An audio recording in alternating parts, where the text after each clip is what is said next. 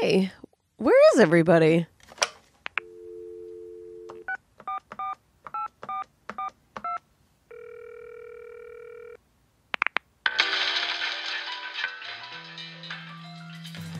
Dear Prudence. Dear Prudence.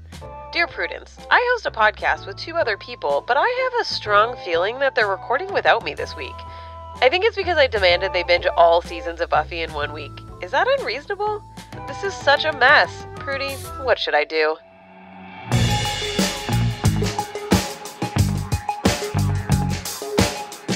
Hey there, and welcome to Feminist Frequency Radio. This is episode 48.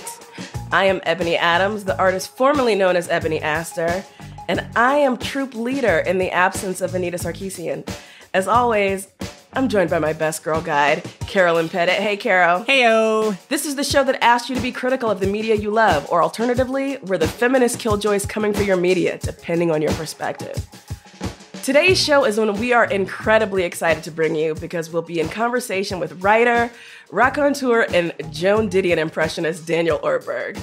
Daniel is best known as the author of Texts from Jane Eyre and the Mary Spencer Tales of Everyday Horror, as co-founder of the late lamented freaky feminist website The Toast, and as the empathetic hand behind Slate's advice column, Dear Prudence. We're going to talk to Daniel about his life, literary obsessions, and work, so get ready for a lively and thoughtful discussion about everything under the sun. Now, on with the show. So, Ebony, I have a rare opportunity here, and I'm going to seize it. Seize it. I have to ask you, how does it feel to be the token cis person on the show today? It's a moment I've been campaigning for. I'm constantly trying to get Anita off the show. Yeah. B, knew that my role on this team was to be the token cis person. I've been the token black person too long. So it was time for me to step it up in other areas. I'm loving it. Well, this is the beginning of the show. Y'all have to vote in and let me know how it goes afterwards if I represent. Yeah, I mean, now that we've seized the power in culture and media and politics, it's great to have cis people who participate because, we were worried if we don't give cis people any representation, they'll revolt, and we don't want that. So thank you for doing your part to help maintain the trans. I'm sure that y'all are really dedicated to representation and inclusion, but the fact is it's really hard to find worthwhile cis people to bring on board. So Classic banter. Classic banter. Hey, Daniel, thank you so much for joining us. Thank you so much for having me on the show. I'm so glad to be here. This is going to be fantastic. So without further ado, do you have more ado, Caro? Is there any more? No. Of our, no. There's no more of our patented banter that we need to get out there. I'm spent. Same. Right. So let's talk about some pop culture news. Yeah. All right. So, a couple of stories for you this week. First of all, more trouble in the wizarding world, following hard upon the revelation that Nagini, Voldemort's snake, is actually an Asian woman with a blood curse. Although Fantastic Beasts 2 isn't even out yet, it's already been announced that Johnny Depp is slated to return as Grindelwald in Fantastic Beasts 3. And more than that, Depp has addressed the issue for the first time himself in an interview with Entertainment Weekly, in which he said, quote, I'll be honest with you. I feel bad for J.K. Rowling having to field all these various feelings from people out there. I felt bad that she had to take that, but ultimately, there's real controversy. The fact remains, I was falsely accused, which is why I'm suing the Sun newspaper for defamation for repeating false accusations. J.K. has seen the evidence and therefore knows I was falsely accused, and that's why she has publicly supported me. She doesn't take things lightly. She would not stand up if she didn't know the truth. So that's really it. Now, so the interesting thing here is, that sort of by allowing, and Variety has sort of also covered this with a story. The headline is just Johnny Depp responds to controversy for first time, etc. It's basically giving him a platform to call Amber Heard a liar, in these stories, which is kind of fucked up. At what point are these men actually going to have their lives ruined? Like, isn't that what all the hand wringing is about? Like, we're constantly being told that these good men are going to have their lives ruined by #MeToo and the movement. And I've yet to see one of these knuckleheads, except perhaps for Weinstein now, actually see a second in the spotlight. Like, I don't need to hear any more from Johnny Depp. I don't need to see him anymore. That dude needs to get 100% less work than he is doing. And I honestly, I don't know how I'm still surprised by this, because it seems as if mainstream Hollywood will continue to do the most for the absolute least. But given the like popular backlash to Johnny Depp playing Grindelwald in this upcoming Fantastic Beasts, I am actually surprised they kept him on. You know, like it just seemed like it would have been so easy to just let him moonwalk off the soundstage and not invite him back in. But yeah, here we go. Here we go. And also, Johnny Depp stands the worst. So I encourage you to mute his name on Twitter because those folks, woo, they had their Wheaties this morning and they are ready to come out of pocket for their boy Johnny Depp. All right. This next story is actually pretty important to me and interesting. So there's a film coming out in December called Mortal Engines. It's produced by, Peter Jackson. It's a big special effects spectacle of a film. It's directed by, a special effects whiz at the Weta workshop.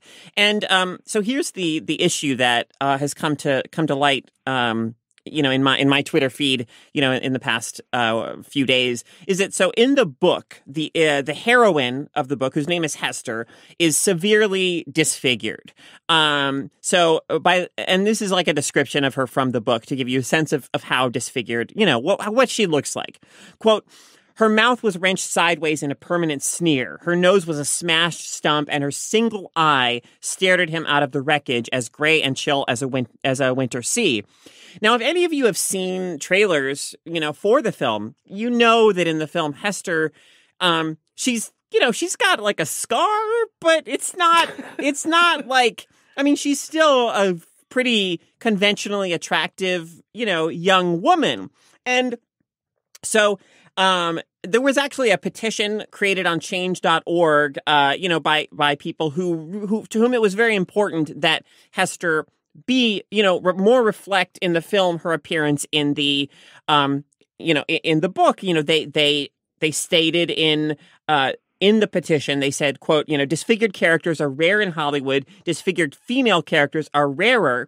And in both cases, they're almost always villains. Hester Shaw is important representation for people with scars and disfigurements. And her journey is important to people who have similar, issues in the audience. So the director of the film, Christian Rivers, has addressed why she is not nearly so disfigured, in the film at all. He said, quote, it's fine in the book for Hester to be described to be ugly, hideous, and have lost a nose, because even that, you reimagine it in your own mind as, okay, yeah, she's ugly, but she's not really ugly. Oh my God. Tom, so this other character, this male character, Tom falls in love with her. And film is a visual medium. With a book, you can take what you want and reimagine it in your head and put together your own picture. But when you put it on film, you are literalizing it. You're making it a literal thing. So it was just finding a balance where we need to believe that Tom and Hester fall in love. And her scar does need to be disfiguring enough that she thinks she's ugly. It can't just be a little scratch. And I think we've struck a good balance of it, which they haven't at all. And like, I feel like, it's so gendered, this issue, right? Obviously, like in, Shape of Water, you have a human woman who falls in love with like a literal fish man. But the idea of a man, in a film falling in love with a woman, they did this to a lesser degree in Ready Player One, where the Artemis in the book, has like a noticeable birthmark on her face. And in the film, it's like nothing. And I just like, I feel like if this film had really stayed faithful to the description of Hester in the book, yes, it would have made audience members uncomfortable. Yes, when they're watching Hester on screen and seeing Tom fall in love with her, it would have, they would be very aware of it. But I want them to be made to look at their own prejudices and their own discomfort, right, with that, and like have to like contend with that. And instead, though, the film is going in the very conventional direction of not doing that at all. I am the trope of Hollywood homely or Hollywood ugly is so fascinating, particularly as, it gets gendered, as you say, because, where we can laugh about egregious examples, with, say, teen films, right? So the bookish main character wears glasses and her hair is up, but then at the time when her makeover is supposed to be complete, her hair comes down, she takes off the glasses and suddenly she's supposed to be beautiful. But it's like, this chick was beautiful by anyone's standard throughout. But I almost don't know what to say. There's so much to unpack in that director's statement, starting with the idea that if the experience of reading an author's words, yes, absolutely. A reader has the power to imagine what they want, when they confront the words on the page, right? But that is fundamentally different from the words on the screen. It reminds me of when The Hunger Games came out and there was all that backlash about Rue, a character who was Black in the books, being Black on screen. I guess people absolutely see what they want to see, but there's so much to talk about with that director sort of refusing to acknowledge what is a fundamental part of these books. I assume is I haven't read any of these series. Are these the books by Cassandra Clare? No. Okay. No, they're not. The author's name is... I don't have it in front of me. How many geek points did I just lose by not knowing? Because I feel like I should know. Daniel, do you know anything about these books or this movie? No, I'm so sorry. It's okay. No, I feel better. I just needed someone I couldn't be the only one standing out here on Nerd Island being like, I'm sorry, this passed me by. Right there with you. Okay, right on. All right. Well, I just want to touch real quick on one last story before we move on. This actually happened just before we started recording this podcast. So if it seems to those of you listening to this in the future, like I don't go into much detail about it, it's because the story just broke and I don't have much information about it.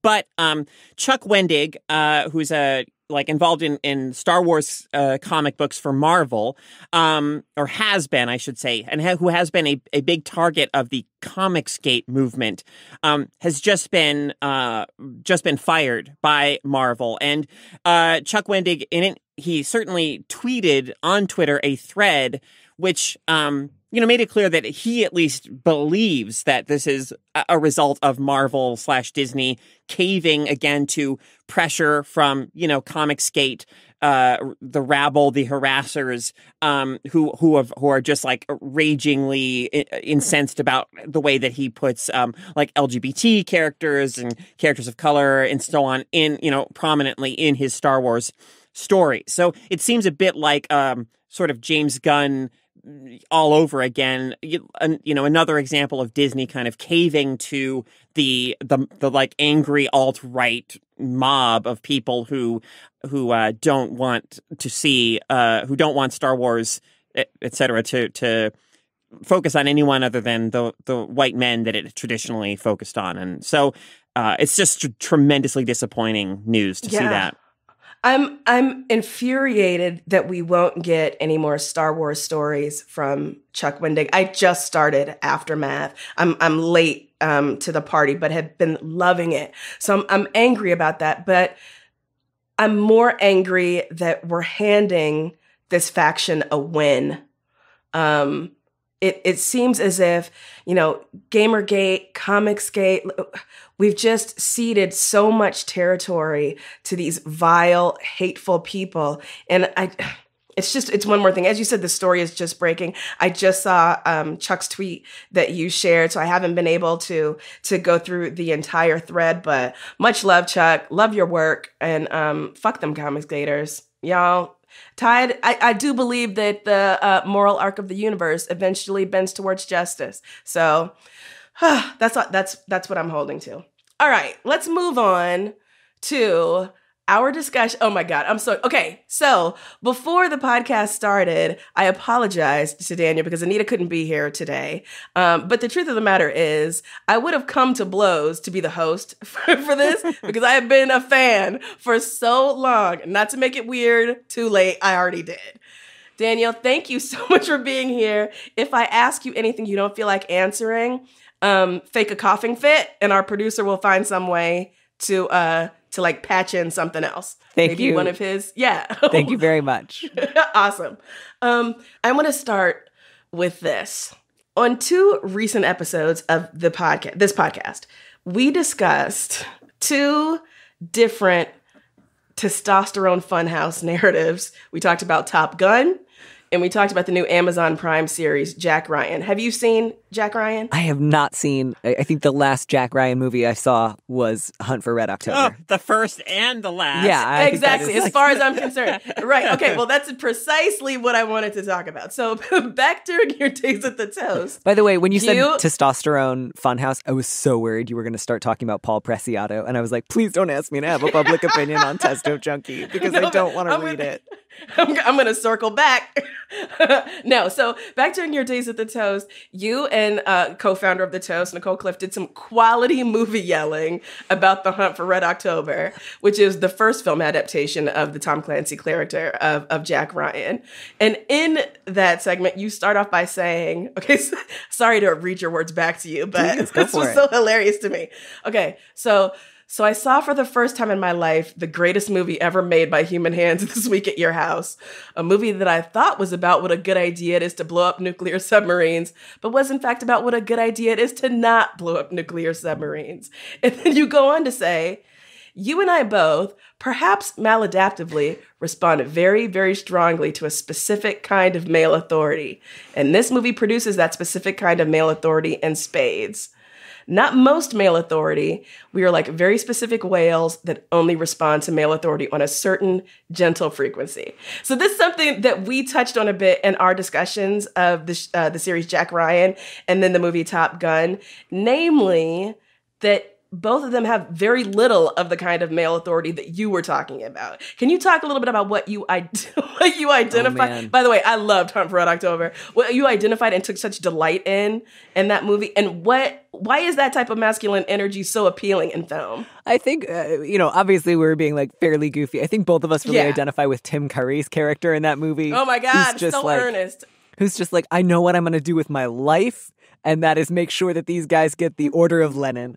Yes. And you sort of love that they never, it's mild spoiler alerts for The Hunt for Red October. Oh, God. His illusions are never dashed. And anyone who has lived in the world usually has their illusions dashed. The captain's gonna... No, that's Sean Connery. I was trying to do the Tim Curry character. I can't do the Tim Curry character. The captain's gonna scuttle the ship. Yes. Yeah, you'll have those illusions dashed. And I think certainly in The Hunt for Red October, there's just like, there is a certain joy in the fantasy of obedience, and something about just like, what if Sean Connery were a good person? I think that's a great question for a movie to ask. And of course, it's a fantasy. It's not real. He isn't. But there's just like, how just sometimes you're like, God, I really, really wish that I just like had a plan to like, take a whisper drive, to, a beautiful young Alec Baldwin who's afraid of flying and just like, we're gonna be and okay. is married to Gates McFadden. Married to Gates McFadden. Which, like, apparently she had more scenes, but they were all cut, so we literally see her for, like, 5 seconds in the movie. I can't imagine her having had fewer scenes. She's just like, I have red hair and I'm English. Goodbye forever. Yeah. Enjoy the sea, right? Which belongs to men. Yeah. It's a ridiculous movie. It's very, very wonderfully silly, and I love it. And it's all about, like, just handsome men in very enclosed spaces quietly trying to be right and getting more and more nervous. And there's something really great about that. And I think at least part of the reason we were talking about it in that way was because most of the time that's not how. If you respond to that sort of thing with a desire to comply, life will not go well for you. So it can be nice sometimes to have, an hour and a half where you imagine that you and Sam Neill are going to get an RV and move to Montana together. And get, stout women to love us. And raise rabbits together. Yeah, exactly. It's a dream that resonates with a lot of people. It's a very weird and a very specific dream. After this movie, a friend of mine told me that his dad had actually been a submarine captain. And I was just like, thank you for telling me that. Please make sure I'm never alone in a room with your father because I will start crying and ask if I can salute him. And I don't even, I don't think military expansion is a good thing. I just, something about knowing this dude's a submarine commander. I'm going to be like, sir, teach me how to shave, please. Yeah. Well, it's like finding out that someone has a parent who's like a long haul truck or whatever, and suddenly you become obsessed with CB radio and what it's like to be on the open road. There are certain things we don't have access to. And when we find that we have some proximity to it, we got to get all our questions out. Have you ever heard the almost certainly untrue rumor that Paris Hilton is a CB radio nut? I've never heard that. No. It is, again, I would like to just preface this by saying it is almost certainly not true. But there has been for a number of years a rumor floating around that she is like a ham radio enthusiast and has like an entire wing of one of her mansions dedicated to, building and repairing old radios. And that she has like a secret handle that she uses on the old networks. And, every once in a while, again, it's like just total urban legend stuff. But somebody's like, oh, yeah, no, I was in Germany one time and my truck broke down and like somebody pulled over and it was Paris Hilton. She helped me repair it. It's my favorite thing. And I don't know that I've ever wanted something to be true more. But also, Phil, when you master this episode, I want you to do like a ding or some sort of scoreboard. Every time Daniel gives us a piece of information like this, I want you to add another point because you've blown my mind twice so far, both with the Smash Mouth musical and then this Paris Hilton as a secret CB nut. By the way, I am now on antiqueradios.com. And I'm in a forum thread that just says those rumors about Paris Hilton, ...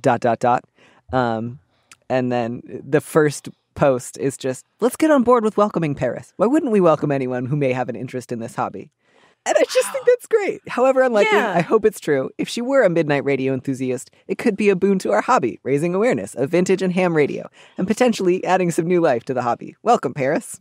Oh, that's I love it. I mean, as somebody who spends a lot of time in extremely unwelcoming communities, it's so great to see that community reaching out, so earnestly to Paris Hilton. I think this does feel connected to the Hunt for Red October thing, which is like, it is so important to snatch moments of fantasy and escapism, and it is also really important not to mistake them for anything other than delusions. Yes. Right? Yeah. But like, ultimately, the world is not always a deeply welcoming place. And submarine commanders are not, in fact, gently bearded Sam Neill who wants to live with you in Montana. So recognizing fantasy and enjoying fantasy are two things that are difficult to put together sometimes, at least for me. Whoa. Mark another one up on the scoreboard, Phil. 3. Blown my mind 3 times. Okay, so Daniel, I got some of this information I'm about to relate from Wikipedia, so hopefully it's not wildly wrong. Is it true you grew up in Illinois and San Francisco? It is partially true. Yeah, I was born outside of LA, and then when I was 8, I moved to outside of Chicago. You only say Chicago if you're talking to people who are not near Chicago. I did not grow up in Chicago. And then when I was 16, I moved to the Bay Area. Oh, wow. What a cool time to move to the Bay Area. That's really interesting. I was born in LA, grew up outside of Chicago, and then around when I was 8, moved back to Los Angeles. What part of outside Chicago? This neighborhood called Hazelcrest. Okay. I couldn't tell you offhand right now where it is exactly in relation to Chicago. I just know that as a kid, every once in a while at school, I'd get on a bus and like an hour later we'd be at the Museum of Science and Industry or something, or Shed, what is it? The aquarium? Shed Aquarium. Oh, the Shed Aquarium. And, yeah. and just have my mind blown by the amazing museums and stuff in Chicago. But You're in, that was Cook County. That was also the county that I was in. Okay, cool. Awesome. Okay. For a second there, I thought we were going to go have you ever seen these two people at the, same time? Is there some sort of, switched at birth or lost twin situation going there? We're seeing each other now, so I think we can confirm. Yes. I mean, if you can take our word for it. Yeah, but that's the thing, is that I'm in a separate place from y'all, so no, I can't take your word Trust for it. but verify. It could be one person doing two different voices. I feel as if I've gotten to know Caro over the past couple of years, but she might have a secret life I know nothing about. In fact, I'm sure of it. I contain multitudes. You do. Daniel, if I had to guess your background purely from your work, there's no way I would guess Midwest or West Coast. What? Right? Like, there's no way. I would assume that you were either like the second son of a bookish but impoverished New England clan, or the wry, world-weary patriarch of a once great house in Italy. This is Maybe some remarkable fan fiction. A hero from an Agatha Christie novel. No. I am a child of the West and the Midwest. Talk to me about where you grew up and how you grew up, because I understand your parents are both pastors. Mm-hmm, yeah. Yeah, so talk to me a little bit about where you grew up and how you grew up inform, your work today. If you can, encapsulate it. Let's do it. Yeah. Podcast style. I have a deeply suburban soul, which I cannot escape or get away from. And I grew up, reading, the Pilgrim's Progress and the Bible often. So I have a real connection to historical and religious literature. Did you just say you grew up reading the Pilgrim's Progress often? Yeah, it's a very rereadable book. Yo, for whom? Pastor's children. Pastor's children. I'm still traumatized by a course I took in grad school back basically when the Pilgrim's Progress was being written. That was that long ago. I still have not gotten over it. If I got through that thing completely once, in fact, I don't know that I got through it. Yeah, I'm gonna be honest with you. I'm gonna keep it 100. I don't think I got completely through it. Understandable. There are a lot of books from the olden days that I have not gotten all the way through, and I don't think you should ever try to force yourself all the way through a book if that's just not going to happen. But it is, as you probably know, then if you studied it, it was once the most commonly owned book in big parts of Western Europe and North America, aside from the Bible. So there's a lot in it. There's a lot that shows up in other kinds of Western literature. And I also used to have the Marvel illustrated comic of the Pilgrim's Progress. That's a thing that exists. A lot of people don't know that. Oh my God. Was that like a high rent chick tract? Actually, yeah. That's like totally it. I'm pulling it up right now, and it looks like it's available on Amazon. My favorite Marvel superhero is Jesus. Yeah, so Marvel Comics, the Christian Classics series. At some point, Marvel Comics had an imprint that was the Christian Classics series, wow, oh my gosh, yeah. There's the little Marvel Comics label in the top left-hand corner. Like, I did not hallucinate that. That really happened. I'm gonna get a used copy for my 7-year-old nephew, and I'm gonna immediately lose my ranking as favorite aunt. He's gonna be like, "What is this shit?" It's so good. I've read like 2 comics in my entire life, this and Camelot 3000, and they've both been deeply influential. What was your childhood like? Weird. Like, I'm just imagining tiny you and the very rich internal monologue that must have been going on constantly. It was sometimes a lot. But yeah, I loved this stuff. This was a fabulous comic book. I have not reread it recently. I'm sure it's bananas. Yeah, check it out. Let us know if it holds up. But no, that's really interesting to me. I'm not kidding when I say that it's more than just the subjects that you write about, but there does seem to me to be there's a patina of like some sort of older aesthetic on your work, or this sort of what I consider to be a kind of, New England kind of Gothic, this sense and this like delight in the sinister. So yeah, had I not had trusty Wikipedia to tell me that you were a child of the Midwest and then the West Coast, I would have been like, no, some weird family in Vermont. Well, I, certainly like a lot of queer children, I had a real sense of like... Wore a lot of tweed? Yeah, like, don't you know who I am? Like, I live in a novel of manners. And everyone's like, you do not. It is 1992. And it is, we are at the Jewel Osco. So I absolutely like had that sort of sense of like, I'm going to read a lot of like Robert Benchley, and I'm going to read a lot of Woodhouse, and I'm going to Woodhouse. Be kind of insufferable in a very specific way. So can we talk a little bit about the evolution of your work from The Toast in the segment Children's Stories Made Horrific, then to your latest book, The Merry Spinsters. So can you locate why horror is such a fertile field for your work? Oh, golly. I always feel like I am not as good at describing where certain aspects of my work come from or how they compare to other aspects. So you have got me at a real disadvantage. I like horrifying things. I like being scared. I like thinking about things that scare me. I think about them a lot, often involuntarily. So sometimes it feels helpful to just get specific, because that way at least I'm narrowing in on a handful of things that can scare me instead of just letting the like anxious engine of my mind run nonstop. I want to touch on something because it's October. It's the spoopy season, and yesterday I saw this tweet made the rounds by Warren is Dead at Warren is Dead. So he juxtaposed two tweets. One, a tweet that reads, just past a house with a child skeleton as a Halloween decoration. People should realize these are not cute. When you see one in reality, it is at minimum a human tragedy and at worst a hashtag war crime. Wow. Which Warren is Dead humorously juxtaposed with a win/drill tweet that says, fear is used to enslave the masses, I said, as I ripped the fucking decorative cardboard skeleton off of the community center's bulletin board.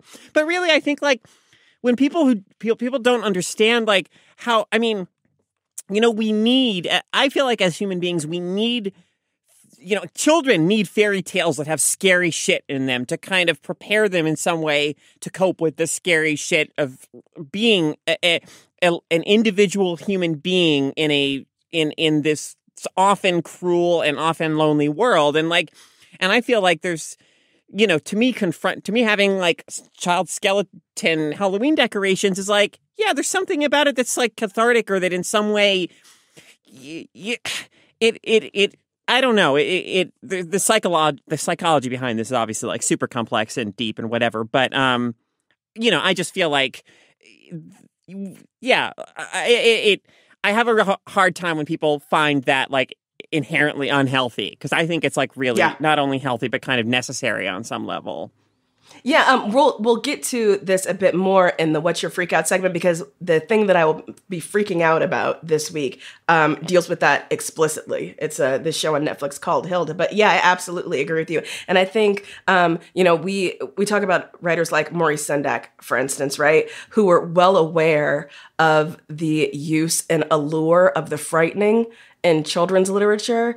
Children have such an appetite for it. Children as a group, not necessarily each individual child, but they have such an appetite for it, and such a need for it, because I think it allows them to feel and articulate that which is already there for them. It's not as if seeing a child-sized skeleton is going to put the idea in their mind that there are things to be frightened of.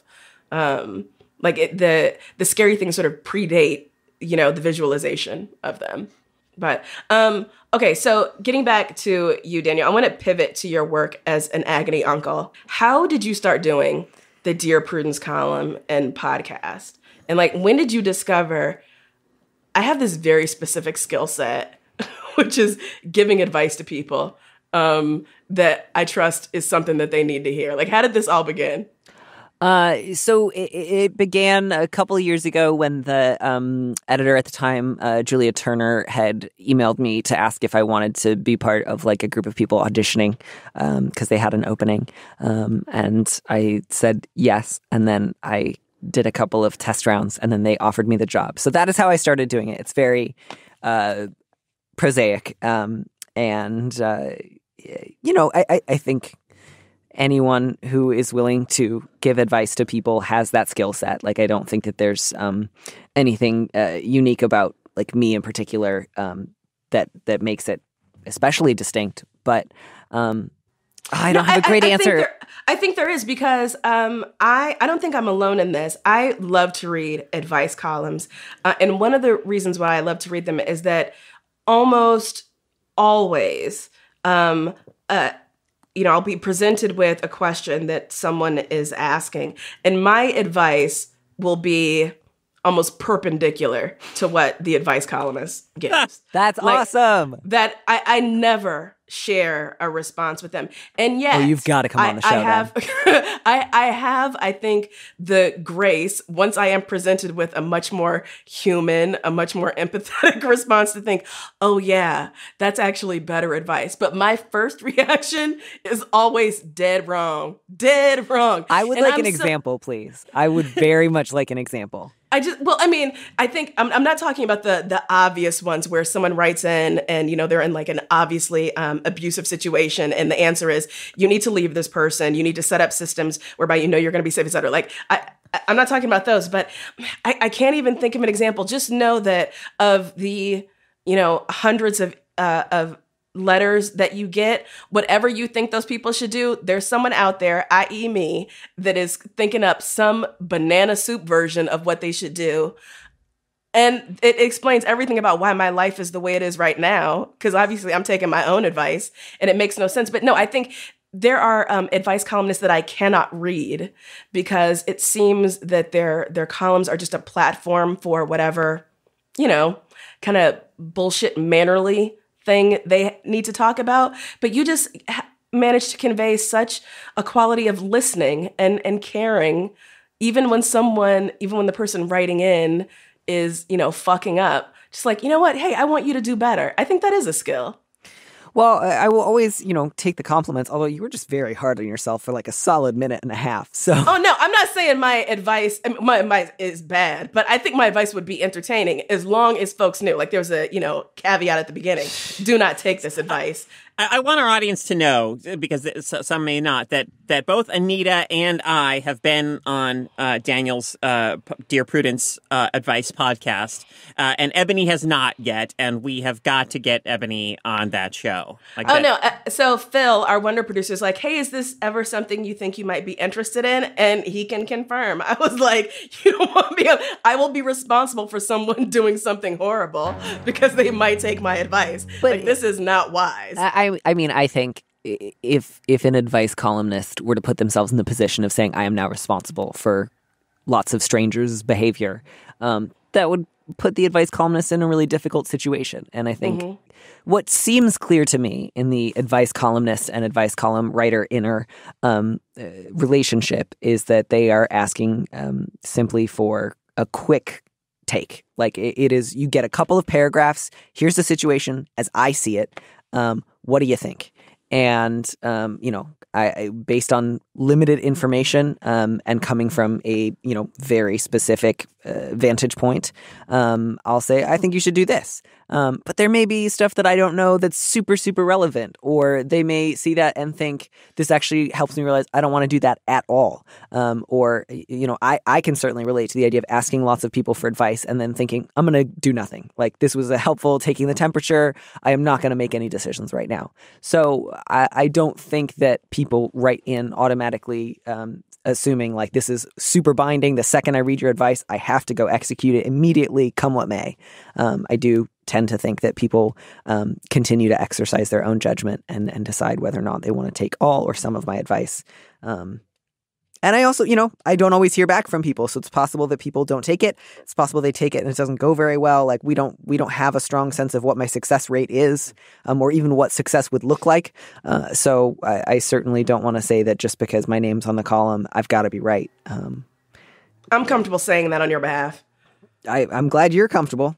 Yeah, no, one of the things that I love is how there will occasionally be a sort of conversation, after you give the primary response, where people will write in or respond in the chat and say, hey, what about this? This might have been, a complicating element or whatever. And, you are very eager to say, oh, yeah, I had not considered that, or here's something else. It is rare for you to present things as the final word. Sort of the 10 commandments of how things should go. But you nevertheless have a kind of authority. Whatever, we'll move on from there. Thanks. So before we head into the What's Your Freak Out segment, I wanted to talk a little bit about kind of your online life, if that's cool. So I actually discovered you. Discover is a weird word, but I found you online via someone else retweeting you. Mm-hmm. And this was way before I learned about your kind of, official writing career. So I knew about you only as a Twitter person first, which is, kind of weird, right? You've talked in other interviews about taking some time off Twitter and spending more time on Instagram. And I wonder if you have thoughts about that as a writer, as someone who is known for his words, and the way he crafts words.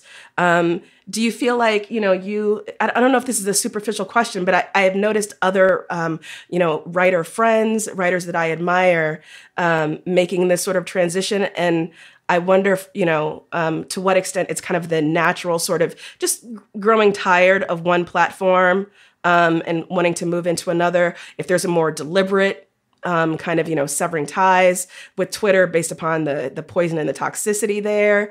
If there's something that's very alluring about the type of documentation that happens on one platform or another. Is there anything to that question? I don't know. I just feel like this is something I've seen other writers doing lately, and I wondered if you had thoughts on that. Yeah, absolutely. I mean, there's, lots of different platforms. Some of them can be really useful to people and entertaining and necessary. Sometimes they can be not that way. Sometimes things shift. Certainly for me, like the time that I think I was off for about a year, I had just finished doing The Toast, which had been a really, really big part of my life for a long time. I was staring down the barrel of, am I going to transition, which felt really overwhelming. And especially given how I use Twitter, the idea of using it and not talking about it, which was not something I was ready to do, felt really difficult. And I just did not have a sense of like, what do I want to do or be on Twitter? And I didn't have a good answer. And the idea of not being on it sounded good. So I did that, and that was really useful to me. And I didn't immediately start using Instagram. That kind of came at a slightly different point. And I think not everyone, but I think lots of people who are like dipping their toes into the waters of transition or starting transition can get this sense of like, oh God, I need to document my face a lot because I'm looking for something and I don't know where it is. I think it's in my face, but I'm not 100% sure. Again, that's certainly not a universal experience, but it's one that I kind of experienced, and I know some other people in my life who have transitioned have gone through just this kind of sense of like, wait, what is my face? Do I have opinions about it? Do I have thoughts about it? There are aspects of it that I have always thought as immutable and not worth thinking twice about, and now all of a sudden I'm wondering what it would be like if they changed. So there was a sort of maybe compulsion is too strong of a word, but certainly a need to say like, is this my face? Do other people see the things that I see when I look at it? And that was something that was easy to do on Instagram. So that was something that kind of took up a fair amount of my time and energy. I think the first thing I ever posted on my Instagram was a picture of like, maybe the second thing was like my dirty laundry on the floor. And it was just like, this is the surface of my floor. I am on strike from cleaning up my bedroom until I look like, oh my gosh, Brendan Fraser circa 1998, or until conditions improve, which is a very like, it was not especially subtle, but it's that sort of hiding in plain sight thing that I think is sometimes possible to do. And it was helpful in a lot of ways. I love it. Thank you. Well, on that very thoughtful note, we are going to slide into What's Your Freak Out? Caro? Yo. Do you want to kick this off for us? Sure. All right, so my freak out this week, it's October, it's the spoopy season, and I decided to watch a film by a director who I greatly admire, a filmmaker named Olivier Assayas, who has made, a film called Summer Hours, which I adore, a miniseries called Carlos that I think is phenomenal. But last year a film came out from him called Personal Shopper, starring Kristen Stewart, which I had not seen. And it involves ghosts. Kristen Stewart plays a medium. She is a character who has some connection to the spirit world. And, the basic premise is that her brother has recently died, and she is very much looking for some clear sign from him that he's, on the other side and that he's okay. And there's definitely some, it's not like a horror film, but it definitely has some really freaky or unsettling moments. It's also not a conventionally satisfying film. Like, I'm not recommending it as it doesn't have mass audience appeal. The ending is pretty challenging. It's not, it's just not a conventionally satisfying film. It doesn't try to be, it doesn't want to be. It is, in my mind, like, as a kind of a film that uses, ghost stories and horror elements to present a portrait of someone who is isolated by trauma and grief, and who is kind of contending with grief and with trauma. It's kind of fascinating. It's just kind of still rattling around in my head. A week and a half or so after watching it. And Kristen Stewart is fantastic in it as this person who is kind of, as I said, kind of isolated by grief. So I if that sounds like something that you might find interesting, check out Personal Shopper. I'm so glad you talked about that, because I had been wondering if that was something that I would enjoy. And based upon what you've just said, I think I will check it out. I am looking forward to having a very spooky, kind of unsettling remainder to my October. It took me until just now to realize this had no connection to the lightly comic Steve Martin novel Shop Girl, which I was confusing with in my head. And I was just like, wow, Steve Martin has really changed it up in the last 10 years. Yeah. No, he is not. They are not connected. Yeah, no. I yes. But now that you've said that, I hope someone does a super mashup on YouTube that I can watch, because I would love it. I would also be super down for it if Steve Martin decided to pivot into horror for a while. Oh, yeah. Rather than doing another disappointing tour with Martin Short. Okay, yeah. Was it disappointing?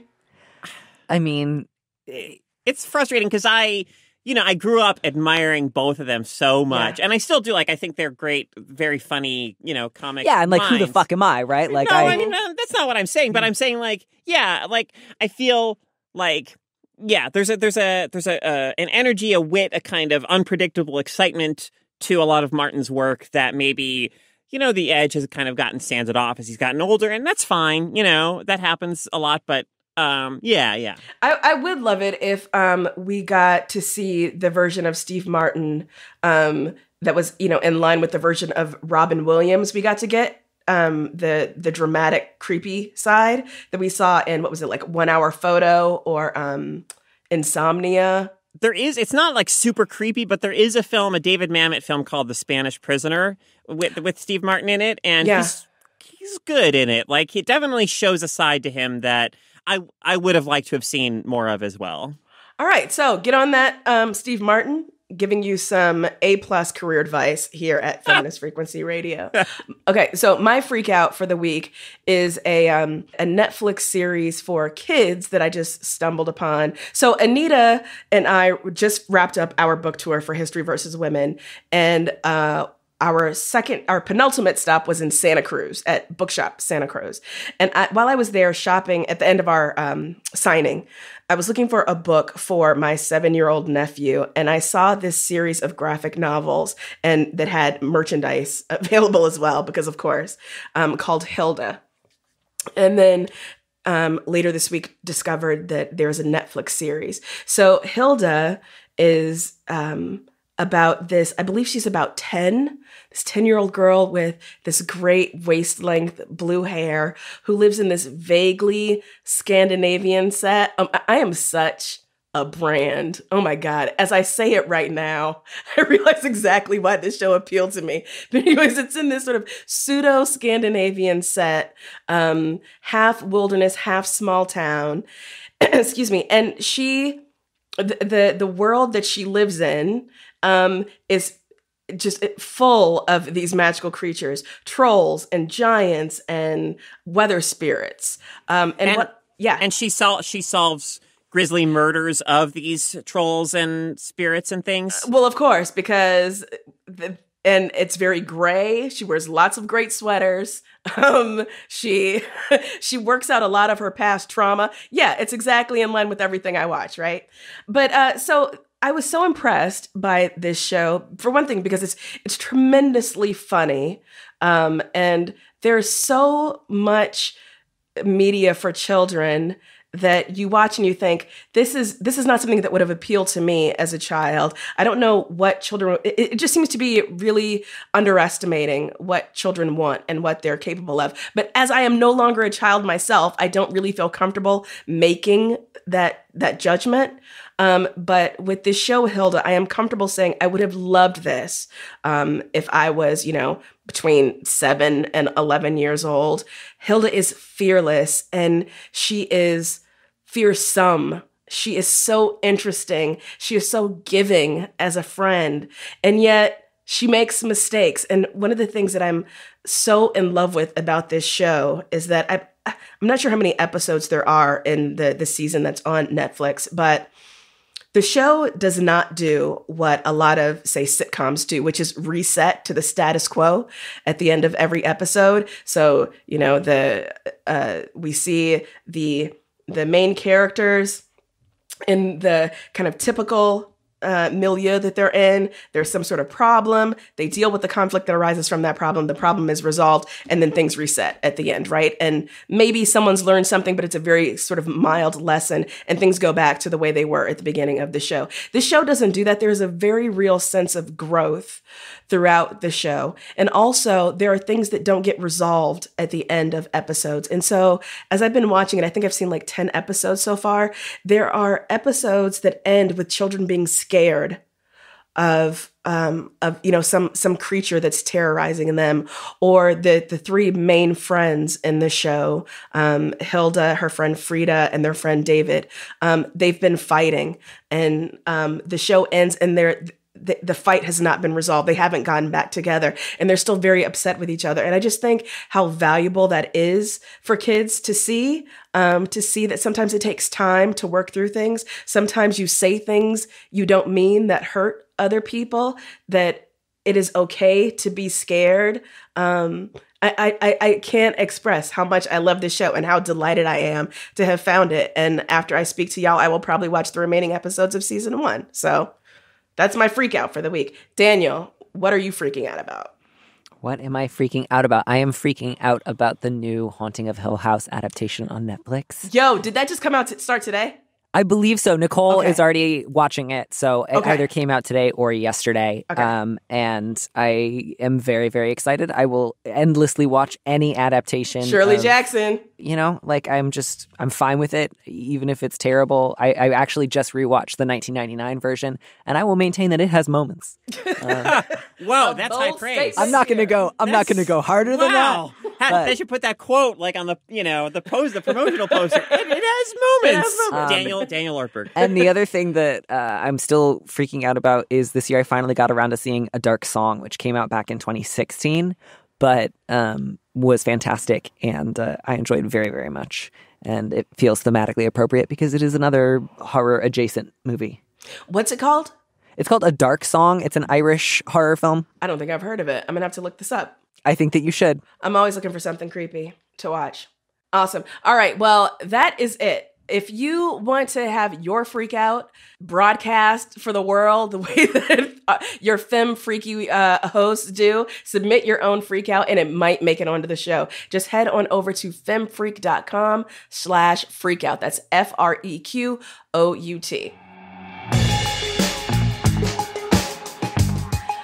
All right, kids. That is our show. You can catch us back here every single Wednesday. Stay tuned for the bonus episode, which is only available to our drip backers. Are you one? Are you one of our drip backers? You can be. Just head over to d.rip/femfreak. And if you are enjoying the show, please rate and review us on iTunes and tell your friends about us. You can check out all of our work and our other podcasts at feministfrequency.com. So be sure to follow us on Twitter at FemFreak to stay up to date on all the news. You can find Anita at Anita Sarkeesian. You can find me at Double Dip. I'm using the call sign we came up with last week. That's it. Carol, where can people find you? People can find me at Carolyn Michelle. And Daniel, where should people find you if you want them to find you online? Don't find me. Leave me alone. I'm doing fine. I love it. I love it. You live your life and I'll live mine. You know what? I want to take my handle back now. Leave me alone, too. Special thanks this week go out to Topher Ruth at Northgate Studios at UC Berkeley for their kind donation of studio space for this episode. Our producer is Phil Serkis, who also composed our theme music. Technical support is by Sarah Norales. Art by Jamie Varon. We will see you all next week. Later.